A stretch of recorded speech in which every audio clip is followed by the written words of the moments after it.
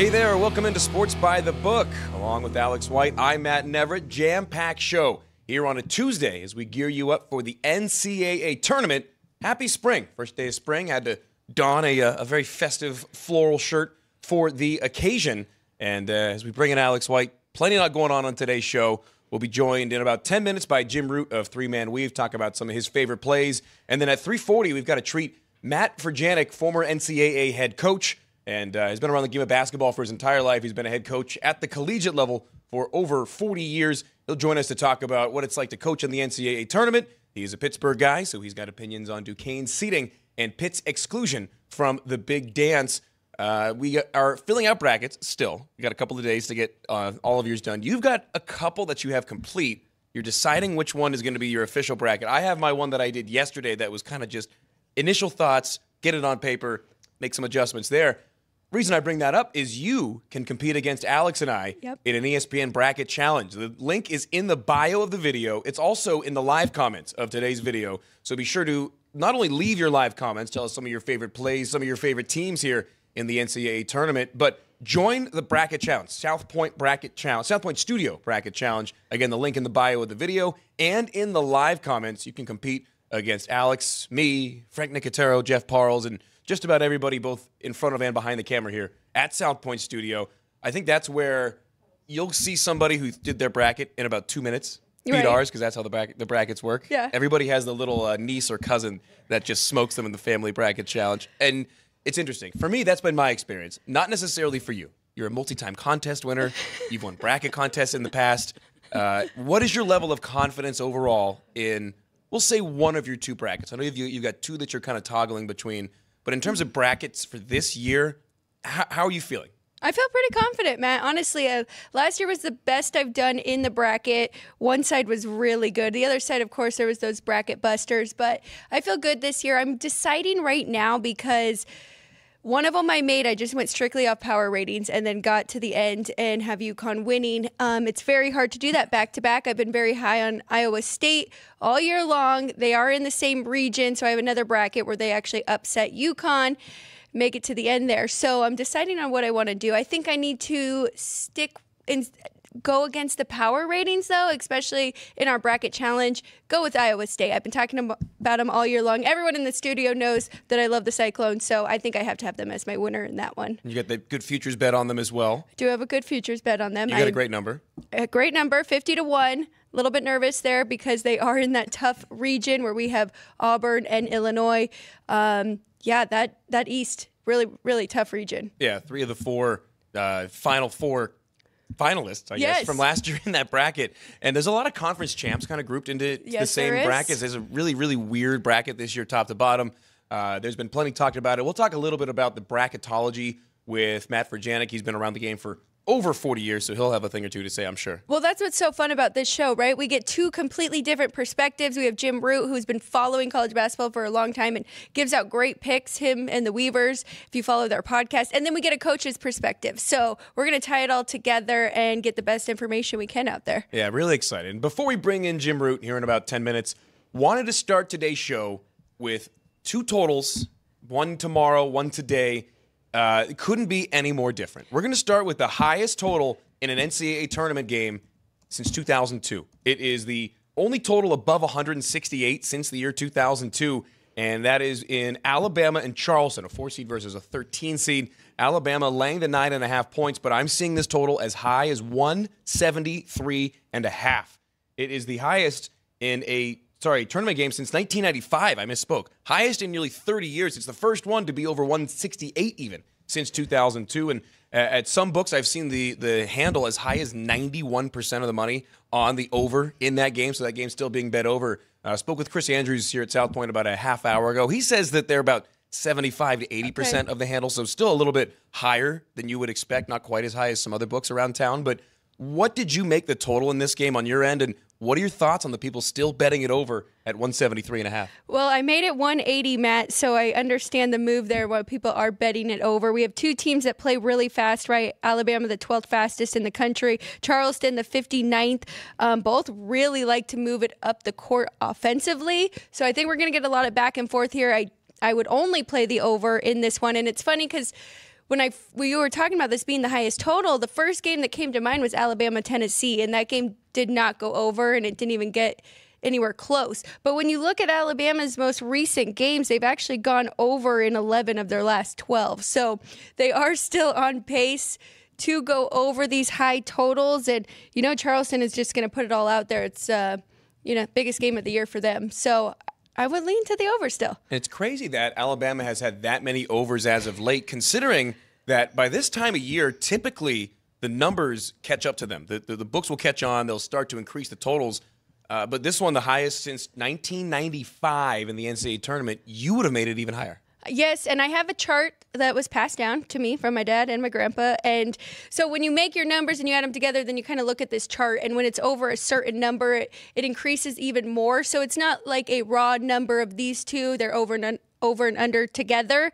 So it is bumped up a little bit there to help you find the edge on which side you're supposed to be betting. So that definitely increases. But to your point about Alabama, just played Florida. That total was 175. That went over. Just played Arkansas. That total was set at 175, went over that. So it's not like these were 160s and they were flying over. The numbers have been correct. We saw Kentucky 175.5. That one went over. It was that Tennessee game that is stuck in my mind, that 173 that went way under. Well, Tennessee, one of the best defenses, not only in the SEC, but in the country. So not terribly surprising that that's the one that goes under for them. But yeah, this Alabama team loves to run and gun, as does the College of Charleston. That one at 9.5, but the notable number at 173.5. And from one end of the spectrum.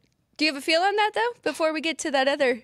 Well, based on that trend and your number, I'd like it over. I would not be surprised to see this one touch 175. This game's not till Friday also. So, I mean, the public loves overs. And this one, a historic over, and people are going to try to fade the number and just keep on betting that thing up. I would not be surprised to see it up to 175. Great point, though. If you do like it over and you want to bet it now. Don't wait till Friday, because you're right. I could see this moving up to at least 175 closing there, or even higher.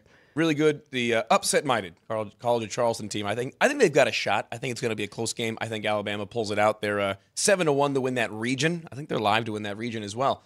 But as I was saying, from one end of the spectrum all the way down to the other, we got a play-in game between Colorado State and Virginia. That one tonight at 6:10 here on the West Coast, being played at UD Arena at the University of Dayton.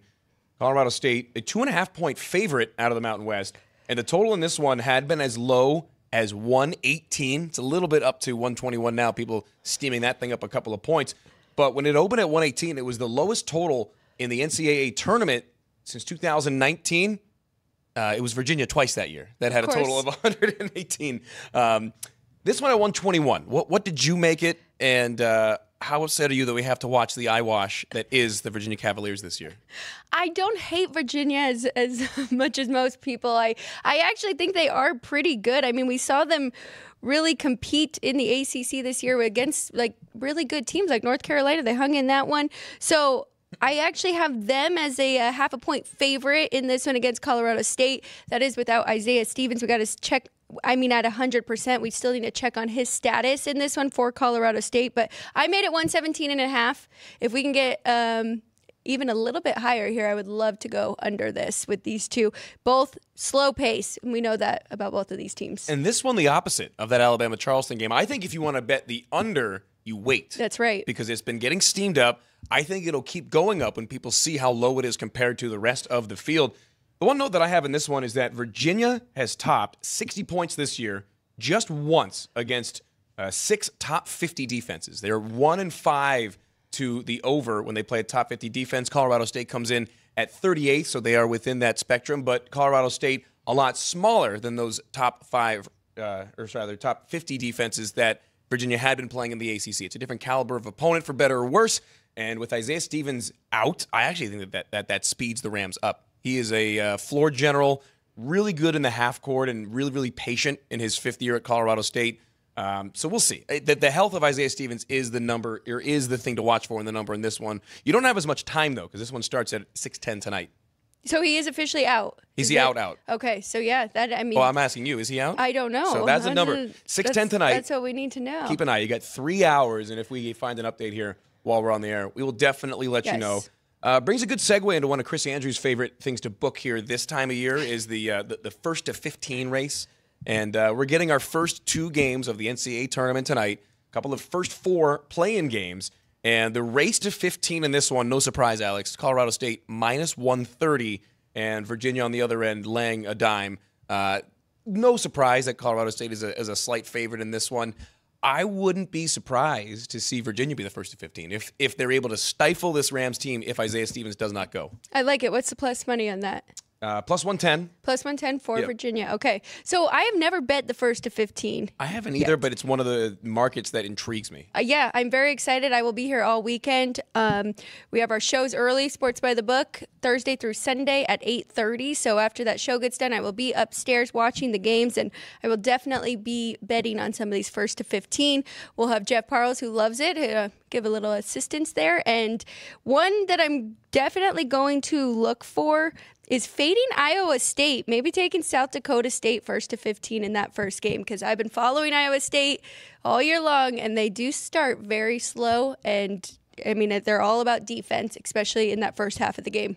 In general, what are your thoughts in this first to 15 race on a lot of the big underdogs? Because we've seen in the past they come out all juiced up, all ready to go. And if you're a high-flying team, like let's just say Western Kentucky, where they run a crazy fast pace, they happen to be the fastest team in the country. That's why it popped into my mind. But you get these teams ready to go. They're juiced up against a big-time power opponent, and they come out hot shooting. Is that something that you're going to be looking to take advantage of here in the early rounds? 100%. I think you just narrowed it down perfect. I think that is what you should be looking for. We'll get Jim Root's opinion, too, because I know that he bets on these as well. So, I mean, like I said, I've never done it. That's where I'm starting off. But if anybody else has any more tips, let us know. What a better time than now. Yeah, let us know in the live comments if there's a game that you're going to be looking to bet a first team to 15 points. Another thing with Western Kentucky is that I'm just generally down on Marquette. We'll see if I'm right or not, but I think that Western Kentucky in that game does get out to a hot start. So that'll be one that I look to get started with immediately. All right, let's bring him in. Yep. We got Jim Root from Three Man Reeve on the line. Jim, thanks a lot for hopping on with us. We got plenty of games to get with you about here while you come on Sports by the Book, but wanted to get your thoughts before we start. The bracketology. Everybody seemingly upset with some seed, some team getting in, some team being left out. What were some of your biggest grievances with the bracket from the committee this year? You know, I was less angry about it than I think some people. I wasn't rabble-rousing as much as a lot of folks were. Like, I was okay with the Mountain West seeding. I would have probably liked to see another of the Big East teams get in. But quite honestly, I think by the time I did all my bracketology work, my biggest grievance was Michigan State being in and being outside of the play-in games. I don't think they were consistent in terms of the resume metric stuff they valued for a lot of the other teams. And the justification they gave about Michigan State having the quad 1 wins to get them up to a 9 seed was bogus. I mean, you can just look at the facts. They only had 3. Plenty of other teams exceeded them, even teams that the committee left out or put in the first 4. So I don't think they did a great job justifying a lot of the decisions they made that are controversial. And then just including Michigan State there, I don't really believe they did enough by the end of the year. Yeah, the Big East, I think, got jobbed. Seton Hall, the only team in the country to win 13 games in their conference and not win the tournament. If there was one team to get in, it would be either them or there's a couple other that I really thought deserved a shot, especially some teams that were higher rated in the metrics, Ken Pom, and the net ranking. But we're talking conferences, Jim, and we'll keep it there because you've got a couple of conference props. You think that the Mountain West is going to struggle this year, and you think that the Big 12, with all the teams in, is going to get a ton of wins. Tell us about the bets you've made in the conference prop market. Yeah, so I bet the Mountain West under 4.5 wins, and this has kind of been a drum I've been beating for a couple weeks now. So people who have heard me will probably know this is a narrative I'm pushing, but I just don't think the conference is all that good this year. I know they got 6 teams in, and they deserve to be there. I'm not saying dump some of the teams out, but I think they're going to have a little bit of a wake-up call in the postseason here. Utah State down the stretch went to overtime with Fresno State twice. San Diego State really got spanked by New Mexico in the title game there in the Mountain West tournament. Never truly impressed with Colorado State down the stretch. They were really good back in November and December, but I'm not super optimistic about them, even against Virginia or one game later against Texas. I think there are some tough draws for a lot of the teams here. San Diego State's the highest seeded team, but UAB's a really tough underdog, a team I've been high on. And I think betting on American teams in the postseason, both the NCAA tournament and the NIT, is going to be profitable. So I think that's a tough draw for San Diego State. And it's just a historically bad league in the tournament. Over the past 15 years, the Mountain West is 33% against the spread, 23 and 46. I mean, it's for that large of a sample size, the league to be that bad. I think it tells you that they somehow get a little overvalued in the non-conference, perhaps due to the elevation advantage they have at a lot of their home venues. And they get to these neutral site games, and they're just not that good. So I went under there. And then, as you mentioned, over in the Big 12, there's a whole bunch of teams in here, and I think they're a little bit the opposite of the Mountain West, where we're going to see them really perform up to the level that they've been beating the drum as the best conference in the entire country. They've got some high seeds that I think will go far with Houston, with Baylor. I think a couple of the lower seeded teams will at least get 1 or 2 wins. TCU head to head against the Mountain West team, Utah State. That's a big one for me for both those bets. But I think I'm going over on that high number in the Big 12 and under on the Mountain West 4.5. Yeah, people forget that outside of last year with San Diego State making that big run, the Mountain West, to your point, Jim, had struggled historically, especially in the last 10 years or so. Well, and in the middle of the season, it was like all these teams are so good, they're beating each other up. And by the end, it was kind of like, I don't know who's the best anymore and if they are really that good or just the same level. So it appears that they are. So I completely understand. And we have Boise State, who actually did very well this year in the conference. They're in a play-in game tomorrow against Colorado. I kind of think the wrong team is favored here, Jim. Boise is -2.5. What do you like in this one? I like Colorado a lot. I think this is a really good matchup for them. Two teams that have had the elevation edge all season, and now they're kind of neutralized at the site in Dayton for the first 4. I just think this is a bad matchup for Boise. Their whole thing all year has been having a really big front line, 3, 6, 8 guys out there that can attack in the post and really isolate against smaller defenders or guys that just can't hold up strength-wise. That's not going to work against Colorado. They have a huge front line. They start 6'6", 6'8", 6'9", 6'11 up front. They can handle any post-ups. You're not going to be able to pick on them in that regard. And then on the other end, I think Colorado can find ways to score with KJ Simpson off the bounce. He's terrific in ball screens, and Boise's weakness is at the point guard spot with Roddy Anderson coming over from UC San Diego. So I just think with the way Colorado's getting healthier, Cody Williams, the potential lottery pick, is back healthy in the lineup. And combined with the matchup, I think the Buffs are a great bet on Wednesday night. Yeah, I'm actually with you, Jim. I laid the 140 on the money line with the Buffs. It's a team that I've seen in person. They're big. They're fast. They play really well as a unit now. When I saw them play earlier this season against Richmond, it was not quite the case, but I remember being in awe of how big and fast they were, especially for a Thad Boyle coach team. One area, too, in this game that I think that they'll have a big advantage in, Boise State's biggest deficiency defensively is guarding against cuts and in transition. Those are two of the things that the Buffaloes do really well. So I'm with you on that, Jim. I laid the money line just to take the guesswork out of it at 140. We had our bracket shows yesterday between Punchlines and Sports by the Book, and one thing that Jeff Parles had mentioned is that his hardest game to pick, just as far as, as teams that he really didn't have a strong feel on either way, was the matchup between South Carolina and Oregon. You've got to play on this game. Tell us why you like the Ducks against the Cox.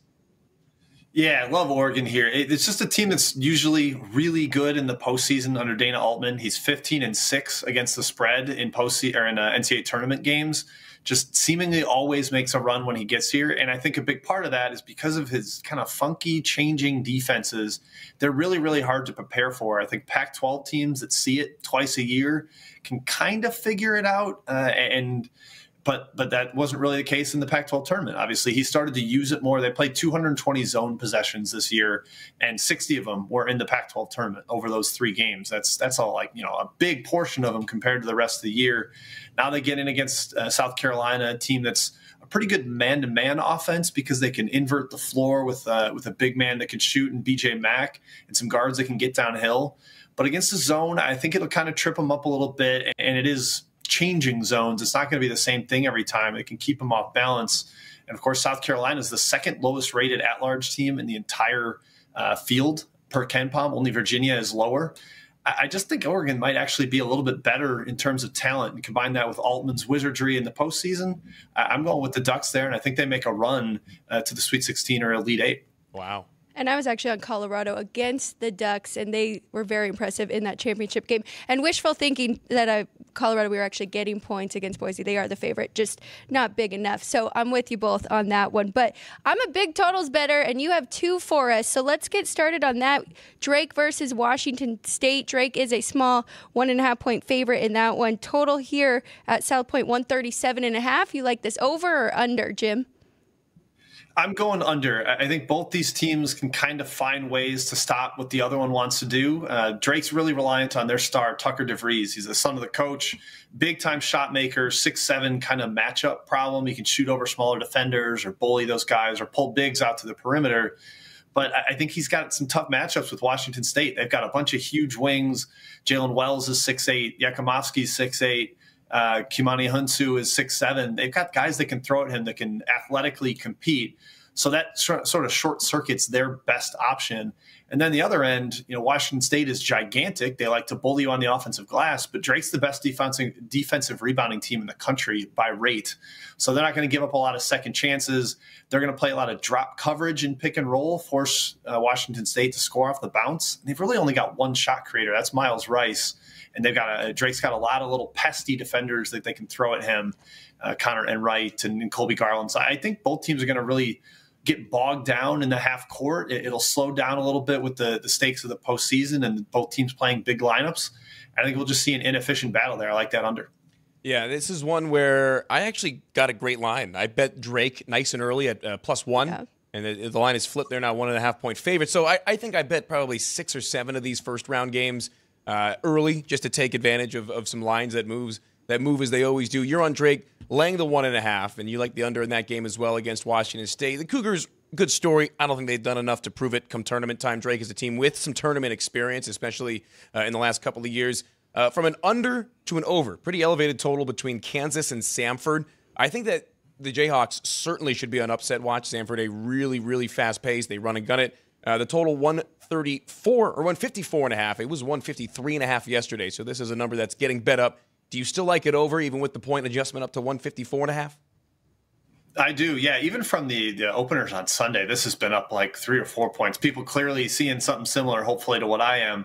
I just think it's going to get up and down. Samford, their identity is bucky ball, bucky pressure. They want to get up into you, force turnovers, use that to fuel their transition offense going the other way. And not Wisconsin, almost said Wisconsin. Kansas is going to take advantage of that. They are a team that if you pressure them, they will abuse you. It's not like just get it over the half court line and settle down. They're going to go get dunks and layups. They've got 3 great passers in DeJuan Harris, Kevin McCullough, KJ Adams. I think they're going to be healthy enough, and those guys can pass over the top of the pressure, and they'll beat it and be willing to play an up-tempo game against pressure. And so I think we see a lot of possessions and a lot of points on both ends of the floor. Jim, you guys have been very busy, and before I ask my next question, go ahead, tell everybody where they can find you. I know you guys recorded your latest podcast going into this weekend. Yeah, we do a March Madness marathon every single year. It's our favorite episode on our 3-Man Weave podcast feed. Just search that, 3-Man Weave. We go 2 hours breaking down every single game. These quick blurbs I'm giving on each one. You get more and more of that, all these stats and stuff. It's true nerdery on college hoops. And we watch all these teams all season long. You've seen every one of the teams in this tournament play probably at least 5 times. So a lot of good eye test nuggets, some statistical stuff. Definitely worth checking that out. We do a best bet show too on our YouTube channel. So that's more truly the gambling filter for it all. Check that out for some more picks and betting angles. Definitely great information. I have tuned into a few. I also saw you guys on the Field of 68. And in that one, I'm very interested to get your thoughts, because in that East region, I think a lot of people are kind of having trouble there, me included. 4 really good teams that can make it out of there. Of course, we have the defending champions, UConn. Not one of you picked UConn to come out of that region. And we've got odds here. Who did you pick in the East region? And then we'll go ahead and throw up the odds. So, yeah, initially, as we did that bracket reaction Sunday night, I ended up with Illinois, and I have since rethought. Okay. So, that's the disadvantage of having to quickly do it. But I'm still not going UConn. I'm going with Auburn coming out of there. I think it's just a kind of a tough situation to repeat for UConn. They got a really, really difficult draw. You mentioned it. The best 4 seed, the best 2 seed in the bracket by Ken Pom. Illinois is scorching hot and a terrific offense. And even just potentially Florida Atlantic or Northwestern, I think, can give them a game in the second round. So, yeah, I have Auburn going on a run there out of that 4 seed spot. I'm not too worried about the 5 or the 12. I think Yale's a really poor matchup for Auburn, given how they want to score at the rim. And Auburn's got probably the best rim defense in the entire country. So their athleticism, their confidence of their guards, they're playing a lot better lately. I think Bruce Pearl's kind of figured out the right rotation. They were trying a bunch of different lineups throughout the year, and now it seems like they've kind of hit their stride. And they've got the athleticism, the defense to compete with UConn in that Sweet 16 game. So I have them pulling off the upset and then eventually beating Iowa State in the Elite Eight. That's where I switched on Illinois. I just don't think Illinois' defense is good enough. I overreacted at first, but I got the Cyclones going to the Elite Eight. They're out of the bottom half of that bracket, using their defensive pressure and kind of a rejuvenated offense, or at least a little bit better. Probably Otzelberger's best since he's been in Ames. Them getting to the Elite Eight and falling to Auburn for the Final Four berth. UConn right now at South Point plus 110 to win that region.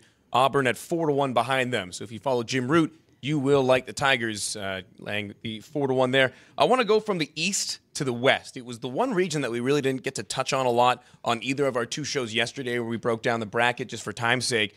UNC the 1 seed, Arizona the 2 seed. In my initial bracket that I filled out, that I'm going to adjust before we do our tournament challenge that the fans can get in on our links in our bio, links in the live comments of this video, the initial bracket I did, guys, I have Arizona winning it all. I think that they are really big, really strong, really fast, obviously really well coached, but I think the odds tell you something. Right now, looking at the odds to win the West region here at South Point, North Carolina at 3-1. Arizona actually even opened with better odds than them at plus 220. And then in the national title odds, Arizona's 10-1, North Carolina's 12-1. UNC with the wins, Jim, obviously deserves the 1 seed, and they snuck in there at the last moment with Tennessee falling in the SEC tournament. In your eyes, if you had a $100 free bet that somebody handed you a Benjamin, are you going with UNC or are you going Arizona to win the national championship at this point pre-tournament? I would go Arizona. I think you're spot on there for a couple of reasons. One, they've got the better geographical draw. They're going to be out west for this region, probably have a little bit of a crowd advantage. Not that UNC fans won't get out there. I know they travel well and will be in the house, but Arizona's got a little bit easier perspective on that. And then I just like their draw too from the bracket sense. I would much rather play the winner of Dayton and Nevada in the second round than Michigan State and Mississippi State. I think both of the 8-9 teams are better than both of the 7-10 teams. So a little bit easier route to the Sweet 16. Once they're there, it's out west. They've got a geographical advantage over whether it's Baylor or somebody making a dark horse run out of the 6-11 game. It's a pretty decent draw for Arizona relative to North Carolina at that 1 seed. It's almost like Carolina would have been better off being like number 6 overall and being in the South region and being a lot closer to home. But it's the price of winning too many games, I guess. Yeah. Tough problem to have. Absolutely. Yes. Jim, we're looking forward to it. We're going to have you, Matt, and Kai all here at the South Point watching games with us. I do have to ask you, are the spinner hats going to make it to Vegas, and what's the story behind those? Oh, they 100% will be there. The spinny hats will make the trip. For some reason, we just, we wore them one year out there on a trip before we even started our show, our podcast. We said anytime we made a bet that the public was making, we called it a spinny bet, and we put our spinny hats on and did that. And it has a tradition that has stuck to this day. So we will be very recognizable out there. And by the way, I heard you guys talking 1st to 15. Oakland against Kentucky is my favorite 1st to 15 bet. I like that one. Yes. I don't mind that one at all, especially with Kentucky's defense or lack thereof. Yes, exactly. And they don't start Reed Shepherd and Rob Dillingham. Like, they don't play their best lineup to start. I think there's some vulnerability there. Okay. That is interesting. That is an interesting point. But from a bracketology perspective, from the brackets that you filled out, if you wouldn't mind divulging your favorite Final Four, who do you have and what's your championship matchup at this point? I have got Houston over Auburn in the final. I wish Houston was still fully healthy. I wish JoJo Tugler hadn't gotten hurt down the stretch there, but I think their region's kind of soft, so it's a little bit of a probability play there that I think they're most likely to get to the Final Four. And I have Auburn in the final. I'm debating between Baylor and Arizona down in that West region that we just discussed. Right now I have Baylor there. We'll probably end up locking that in as my final pick. And then I have Purdue making the Final Four, kind of quieting some of the doubters that say they're going to get upset all the time. And, a little bit of redemption from last year going down to a 16 seed. I have them emerging from that bracket that is basically all the Maui Invitational, Kansas, Gonzaga, Tennessee, all those teams played in Maui back in November. Purdue won that tournament. I think they win the tournament of the Midwest region and get to the Final Four this year. Yeah, I saw your tweet on that last night. I thought that was pretty funny.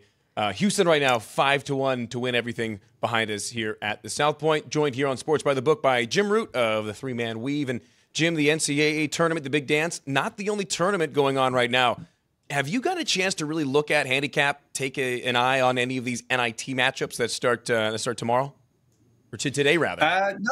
Not super in detail. I did fill out a bracket just before we got on air. Actually, I picked South Florida to win it all, a team I saw in person this year that is trending way, way up from what they were early in the season. And I think that's the kind of team that's like very motivated still to play through that tournament. And again, I think betting on the American, that conference in postseason tournaments is going to be profitable. An early round matchup I like is Appalachian State at Wake Forest. To keep it close, underdog there, really good rim defense. And to me, it seems like Wake's going to be a little more deflated by not making the big dance than someone like App State, who should be, happy to continue playing basketball at this point. Jim, I liked you already. Always been a big fan of the work you guys do with the Three Man Weave. You just earned a fan for life. App State, my alma mater. So I'm on the Mountaineers as well. I think that's a really good bet.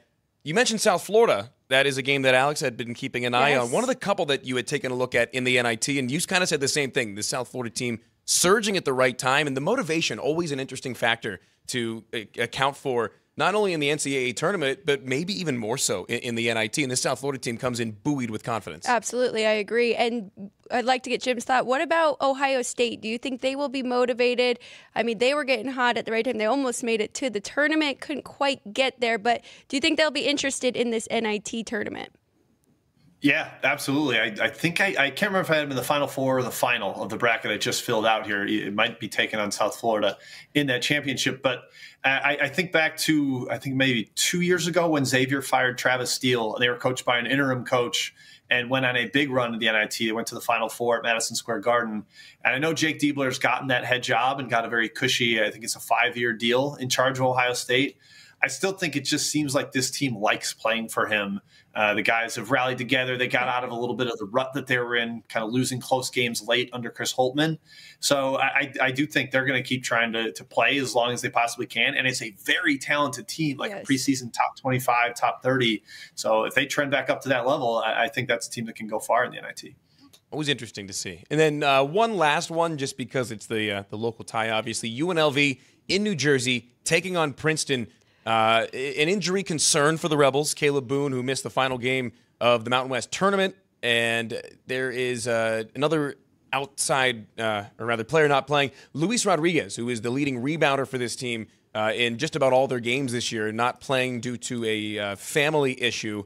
The two rebounders being out for UNLV, I think, should have moved the line. It has not yet. Do you have any kind of handicap on this one? Because generally speaking, what you're going to get from Princeton is not necessarily about the personnel. It's more about the scheme. Yeah, their scheme's terrific. They have no depth. They play 5 guys. If you get anybody in foul trouble, they're in real that's what happened to them in the semis against Brown in the Ivy tournament. Caden Pierce went out and they kind of went down the drain early in the first half before climbing all the way back. This is just a terrible draw for UNLV, having to go across the country 48 hours after this bracket was announced. UNLV all season was awesome at home against the top of the Mountain West. They played with or beat basically every team that's in the NCAA tournament. This is one where I'm a little worried about the incentive to go all the way to New Jersey and play a team that's going to break you down with a really patient offensive approach. And now they're shorthanded. Rodriguez is a great defender, too. I kind of like Princeton there, unfortunately.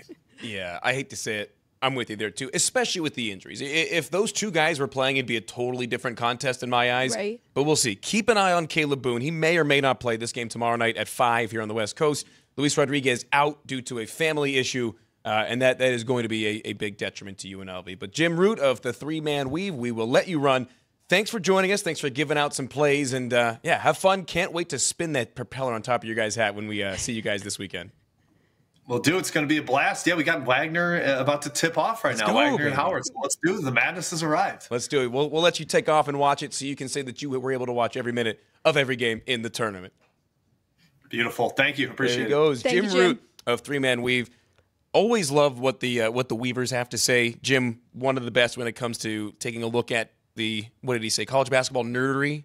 Yeah. Nerdery. That's right up our alley. That's exactly what we like here on Sports by the Book. I also like that he was on a lot of the same sides that I was. Yeah, that always feels good, right? Always feels good. And I like how he said the eye test, plus we always have the statistical, and I think that sums them up very well. Well, let's take a look at the game that he had just mentioned. It was one that we hadn't brought up yet. It's the first game of the NCAA tournament. We are 5 minutes away from the madness. We've made it, Alex.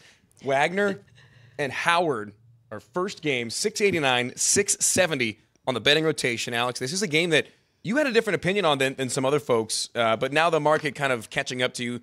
The game at some places open, Wagner laying the 2, Howard now laying the 2, and all the way up to 3 actually here at the South Point behind us, and a total of 128. What was your initial handicap on this one? Turns out you were right. Everybody moving in your direction number-wise. Well, to be honest, I kind of grabbed the teams that I thought could make the tournament, and then I ranked them right. These 2 were the bottom 2, Matt, of the 72 that I had in there to see who was going to make that before we got the final draw on Sunday. But I did have Howard as a 2-point favorite here. I think it's kind of getting a little bit aggressive here with 3 because they really aren't too far apart, right? Howard just a little bit better. But Wagner, they did win 3 in a row in the Northeast Conference to get to this spot. They lost 4 out of 5 before that in the regular season. So this team not all that good. Howard on the other side, 19th best 3-point shooting team in the country. So that's what I was looking at. Maybe that's a good first to 15, but they are the favorite in that one. I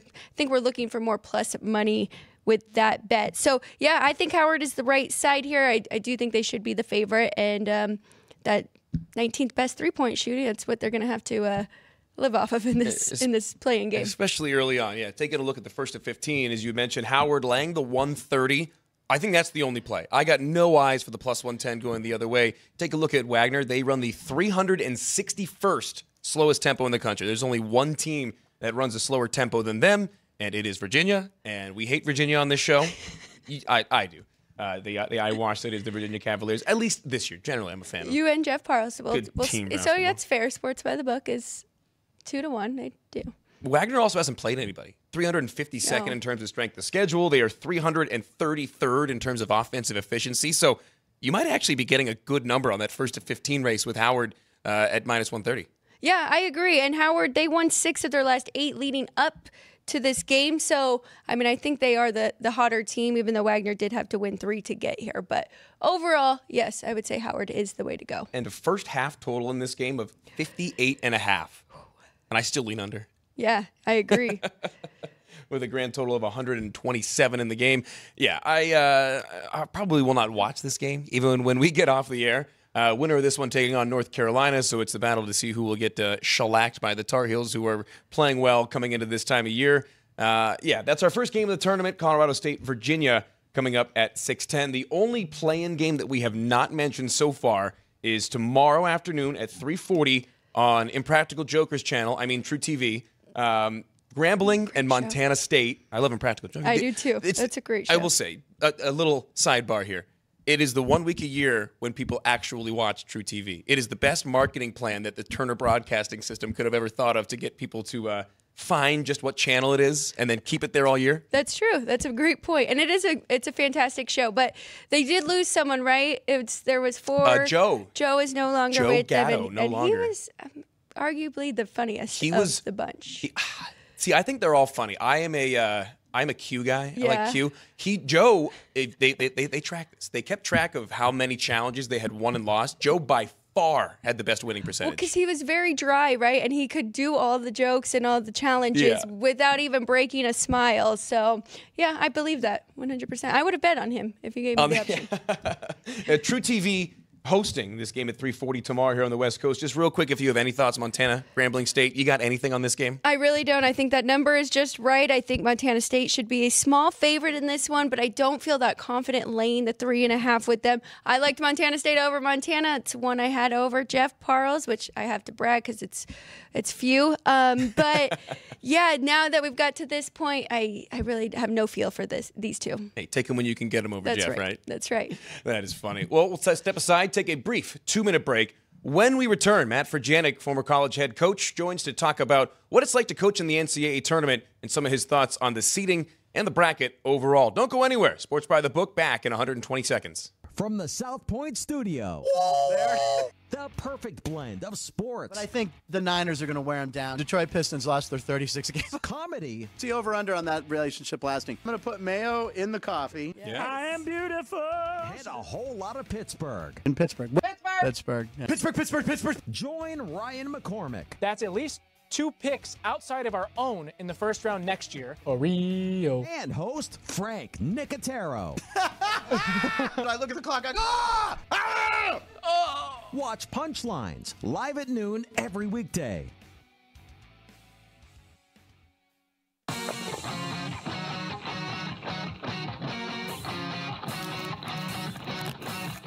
Once you've satisfied your hunger, get ready for more of the hottest casino games in Vegas. Our 24-hour, 30-table non-smoking poker room proudly hosts all the most popular poker games with a variety of betting limits.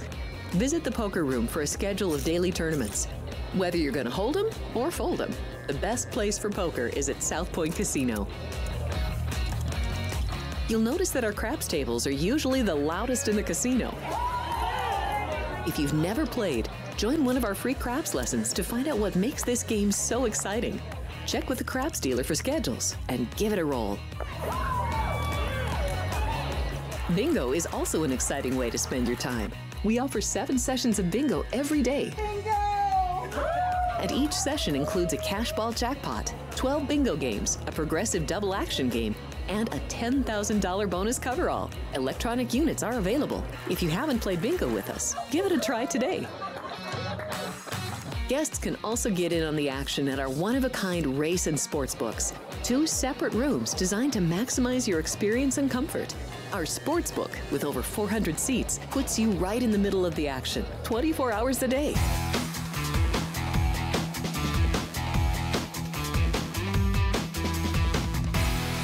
Welcome back into Sports by the Book here at the South Point studio, along with Alex White. I'm Matt Neverett, joined now on the show by another guy with a fantastic first name, as former college head basketball coach Matt Furjanic joins us. Matt, thanks for coming on, and we want to get your thoughts because you got plenty of experience. Coach at Robert Morris, Marist, Pitt Greensburg, Polk State for almost 20 years down in Florida, and you took 3 teams to the NCAA tournament, including Robert Morris twice, Marist once. It was the first ever tournament appearance for Bobby Mo, as they are affectionately known up in Coriopolis, just outside of Pittsburgh. A couple of Pittsburgh guys going at it here on Sports by the Book.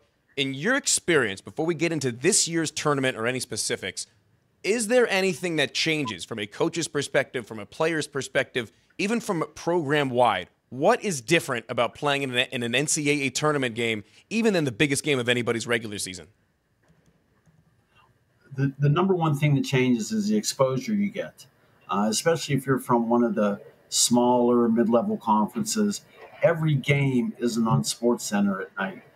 Your score is mentioned sometimes, but there's not the build-up, and it's a change because, you're all of a sudden you win your conference tournament, you're the king of the hill, you receive all this national exposure.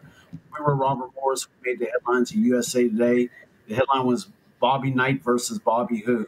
So, that was really the coming out party for our program. And you try not to change too much. You're trying to keep your kids level-headed, even though they're going to be getting calls from friends that they haven't heard from for years. Everyone wants their attention. They're going to be the kings of campus. You just try to keep them focused that this is just another game we're going to play.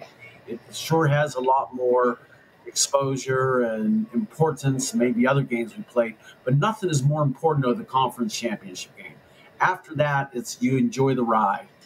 The conference championship game is what you build for, especially, we were at both the Robert Morris and Marist. We were part of the one bid leagues. So if you lose the conference tournament, whether you win a regular season or not, you're out. Right. Back then we didn't get in the NIT. So it was all or nothing. And you try to approach each game as just have fun. Do what you have with each other for the 26, 27 games we played during the year. Enjoy the moment. Give it your energy. There's no tomorrow. And just do the best job you can, and let's see what we can do one game at a time. Then all of a sudden you win a tournament and bam, you're the king of the hill for a couple of days. You walk around campus, you should read all the media, but you try to keep them focused. The main thing is this next game is just another game towards the ultimate goal. Our first year in, I talked about this story once before on this show. We didn't really, as a coach, my Robert Morris team, I probably didn't prepare them correctly. We were just so happy to be in that we enjoyed it, and we went to the game. Well, we're just giving our best shot. The second year we made it, we had a play-in game against Georgia Southern, and we played them earlier in the year. So we were on a mission to win that game. And then after that, we played Purdue, and we were on a mission to win that game also. We lost by a shot with about 3 seconds left. Steve Reed at the buzzer. And in fact, Coach Cady and I talked about the game about 2 weeks ago. I was able to reach out to him, and we had a nice conversation. But the number one thing, especially for all the teams in it now, is you want to keep your players as level-headed as possible, stay away from distractions, not to get wrapped up in the exposure. Don't watch ESPN. Don't watch all the shows. Don't watch all the predictions. Just worry about how you're going to prepare and play, and let's have fun together, our family, our team, our unit, and, let's just do everything we can, because this is going to be a moment that we're going to remember the rest of our lives. Matt, everybody loves a Cinderella team to go on a deep run in the tournament. What do you think is a common similarity between some of these Cinderella teams that we've seen in the last decade or so? Ball goes in the hoop more. That's the only thing I can think of. I don't think it's preparation. All teams going relaxed. All teams going excited. You get some players that just get a hot hand, and that carries you over, especially if you're in the game early. And then you realize, man, by halftime, wow, we're right in here. We have a shot at this team. And I think there's more pressure on the higher seeded team because they're coming in with higher expectations. The Cinderella teams are going in with low expectations. No one expects them to reach the Sweet 16 or the Elite 8 or even after 64 teams, the round of 32. If you win, you got that win like you did in conference tournament. Let's celebrate it and get ready for the next game, where you might get some of the higher seeded teams looking a game or two ahead. So once you have a team, you see it with any athletes. All these players are good nowadays. They were good back then. We have players on Robert Morris teams that could have played for some of those major college teams. Maybe not all five together, but they sure could have played a role, especially with the other teams locally we had in Pittsburgh and tri-state area. And then at Marist, of course, I had Rick Smits, and I had a great guard draft in Davis, and we had a great backup group. So you're in it, and all of a sudden you get that taste, and you go, listen, we can play with them. All right, here we are at halftime now. Okay, what did it take to get us here? We're only 20 minutes away, but we played 20 minutes already, and look what we did. And actually, I think there's more pressure on the higher seeded teams than there are on the lower seeded teams to get that win. And that's why sometimes you play a lot more freely when you have less pressure. Your shot's more relaxed. You're not afraid to go out and, hey, I roughed this kid up. He didn't beat me up. There's an official on the court. Hey, I banged him underneath. I gave him an elbow. Damn, he didn't beat me up. So those guys you see on TV all year, all of a sudden, hey, here I am. I'm not afraid of them. So it's kind of like that emotion carries you through. I'm joined here on Sports by the Book by Matt Furjanic.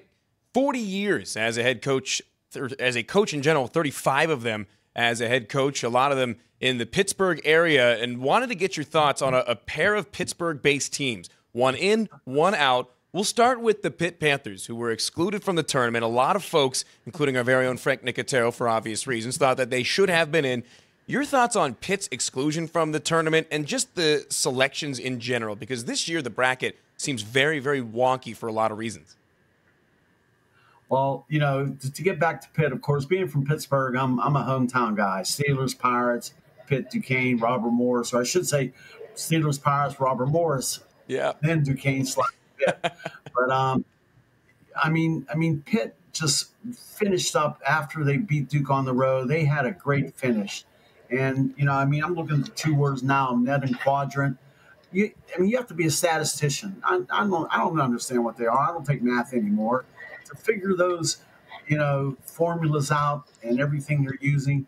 One of the formulas I really do not like is, the difference of the score at the end of a game. How much you win by or how much you lose by.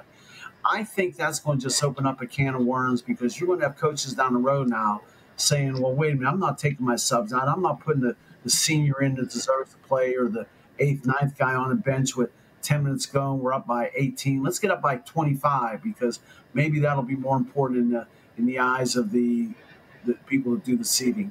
But Pitt, no doubt, had a great finish. Coach Coll did a great job there this year.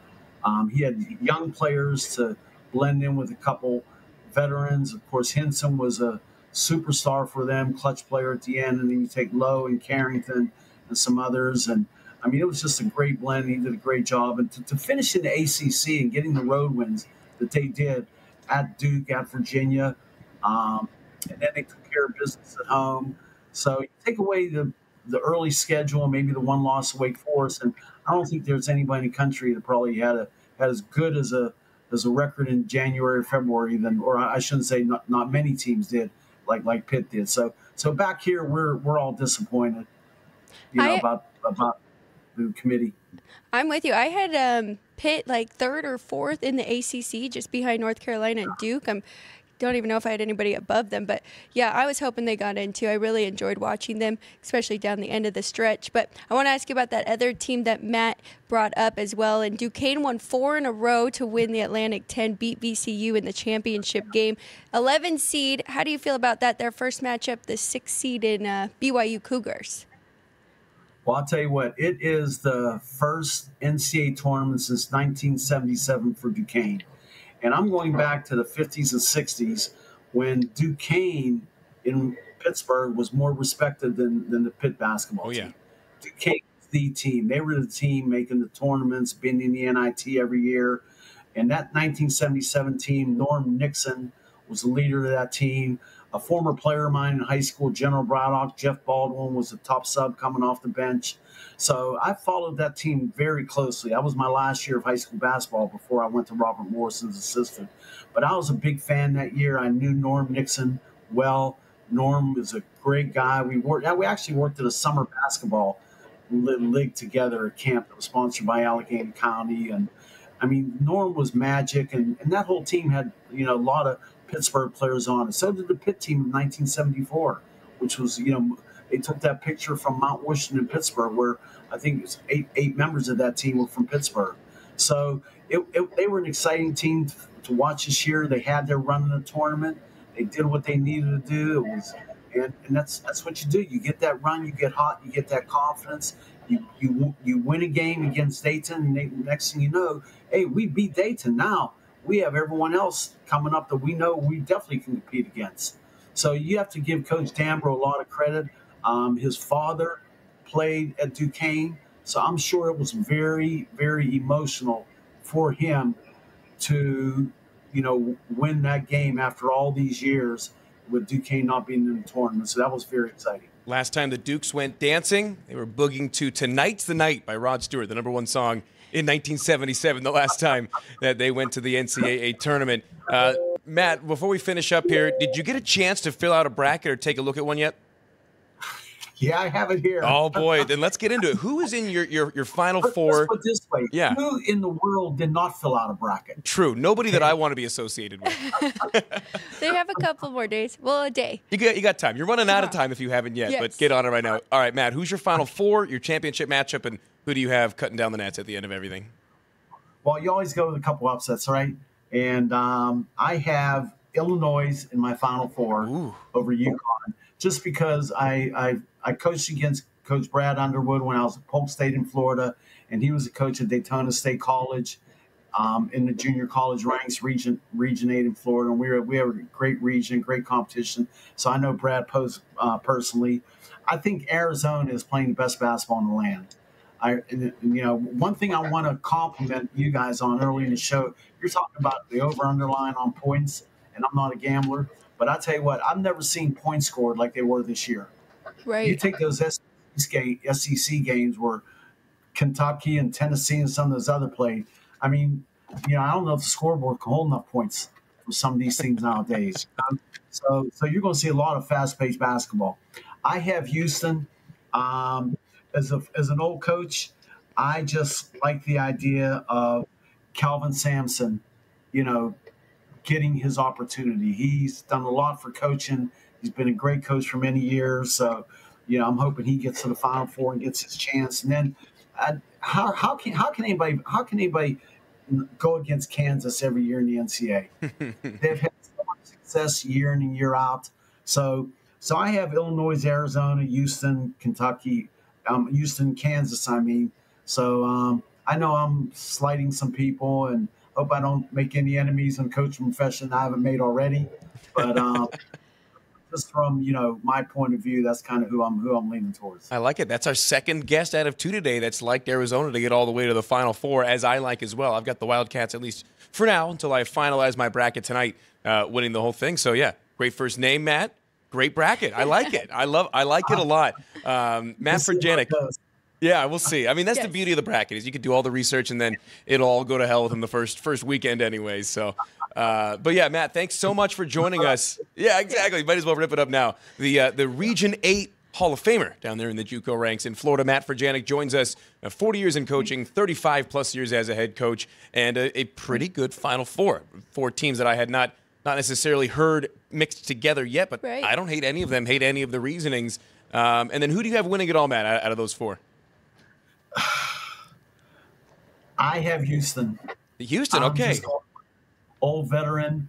I think Brad Underwood's going to get another chance, but Kelvin Sampson, he's done so much for basketball, so much for our organization, the NABC, National Association of Basketball Coaches.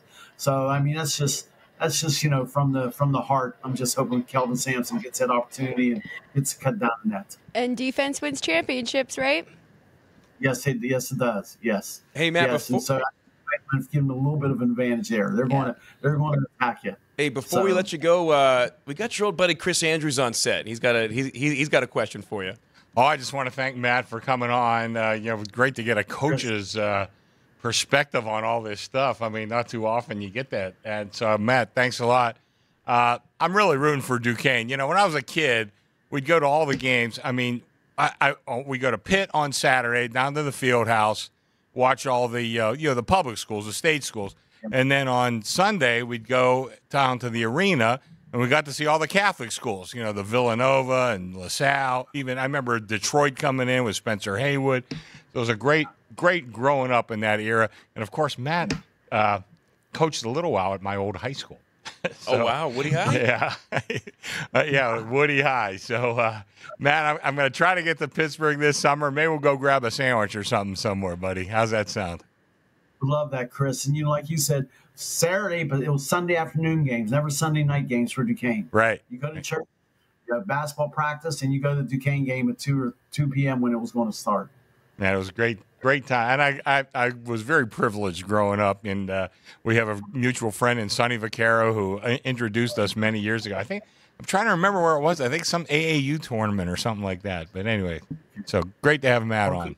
Ball practice also, Dapper Dan round ball practice. I was a ball boy, Matt. So. Hey, somehow everything goes back to the Vaccaro family, right? A lot of it, yeah, a lot of it. Great. That is great. Well, Matt Furjanic, thanks for joining us. Thanks for giving us your thoughts on the tournament, on the seedings, and on Pitt being left out. I know we got a couple of Pittsburgh natives here that are upset, and that'll close the show. That'll do it for us here on Sports by the Book. Jeff Parles back in this very chair tomorrow. Danny Burke joining for a lot more bracket breakdown. First 4 starts today, ends tomorrow. Tournament itself starts on Friday. For Jerry, Drew Dog, and Ann behind the glass. For Chris Andrews hopping on at the end, and my partner, Alex White, I'm Matt Neverett saying thanks for tuning in. Jeff Parles back tomorrow. This has been Sports by the Book.